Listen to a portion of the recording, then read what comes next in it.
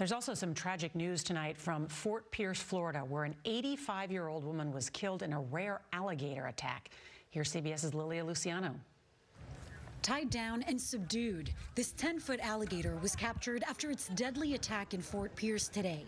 Near her home in a retirement community this afternoon, an 85-year-old woman was walking her dog along the water's edge. Horrified neighbors say the alligator suddenly sprung from the water and dragged her back under. The Florida Fish and Wildlife Conservation Commission is now investigating, but says alligators seldom bite people and fatalities are rare. Over the past 10 years, the state has averaged 8 unprovoked bites requiring medical attention per year. Still, last June, a man near Myrtle Beach, South Carolina, was killed after an alligator dragged him into a retention pond, the first deadly attack in the state since 2020. Lilia Luciano, CBS News, New York.